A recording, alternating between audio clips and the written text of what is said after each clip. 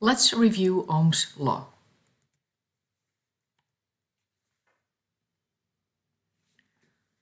Ohm's law is written as V equals I times R, I equals V divided by R, or R equals V divided by I. What does the V stand for? You got it. V stands for voltage. In this equation, what does the I stand for? I stands for current. What does the R stand for? R stands for resistance. This diagram really shows well how those three quantities relate to each other. The voltage is the push that pushes the current through the system. Voltage is here shown by Mr. Volt. The current is shown by Mrs. Amp. Current, the unit for current is amp. Then there's the resistance. The more resistance there is, the tighter or the more difficult it is for the current to go through this circuit.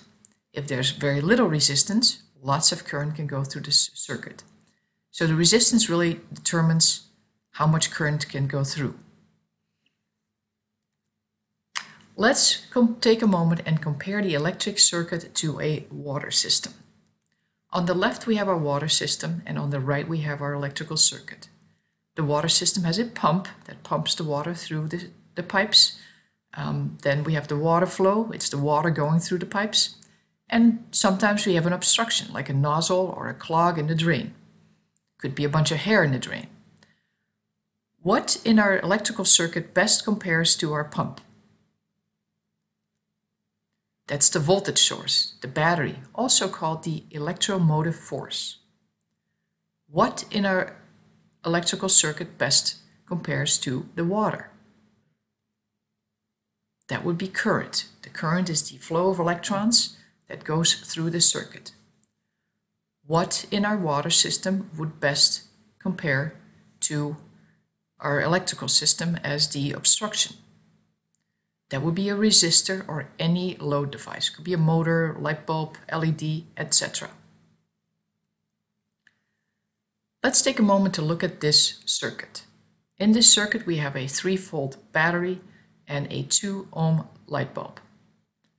What will be the current when the switch is closed in this circuit?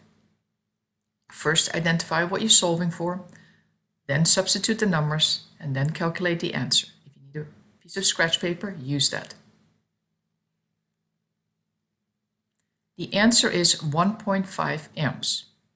I equals V over R equals 3 volts divided by 2 ohms equals 1.5 amps. Let's take a look at this circuit. We now have 2 light bulbs in series. Each of them have 2 ohm resistance. The voltage is still the same. What is the total resistance of this circuit? The answer is 4 ohms. The total resistance can be calculated as 2 ohms plus 2 ohms. Because they are in series, we can simply add them. So the total resistance is 4 ohms. How will the current change if we have that second light bulb in series with that first light bulb? So first we had 1 light bulb and we calculated that we had 1.5 amps. Now that we add another light bulb, how would that change the total current? Excellent. It would decrease the current. Why? Well, there's more resistance in the circuit now, so there will be less current because the voltage, the push, is still the same. Now we have placed another light bulb in parallel to our first light bulb in parallel. Each light bulb has 2 ohms resistance. How will the total current, so all the current that goes through the circuit, change if we have that other parallel bulb in the circuit? It will increase. As a matter of fact, it will double. Think of the dam and the water flow. If we open up another door, we now get twice the amount of water flow. So in this case, we have another parallel part to our circuit, so we will actually get twice the amount of current flow in this circuit.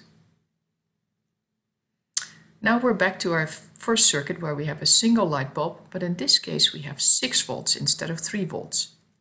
How will the current change if we have a voltage of 6 volts instead of 3 volts? It will increase. We have now twice the push, so we would actually have twice the amount of current going through this system. Let's take a look at this diagram. What will be the voltage of the battery? Identify all that you need, so what are you solving for? And take a moment to put it all together. The voltage is current times resistance.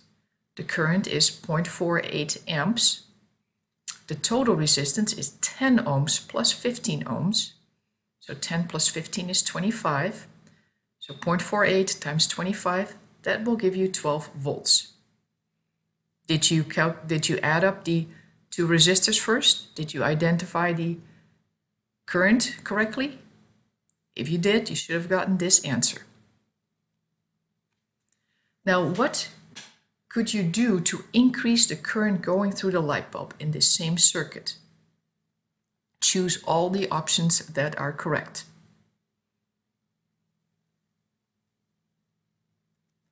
The correct answers are increasing the voltage, because by increasing the voltage we are increasing the push of the current going through the system, and that will result in more current.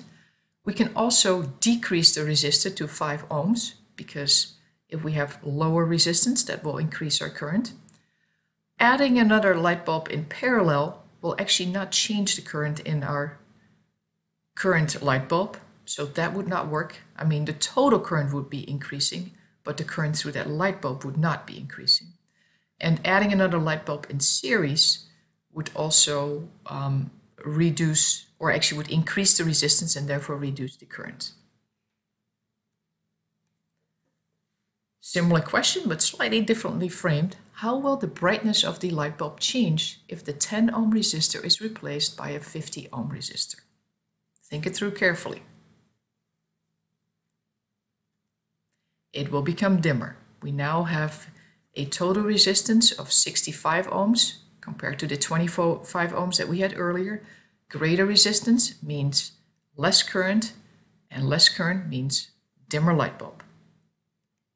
Thank you for reviewing Ohm's law.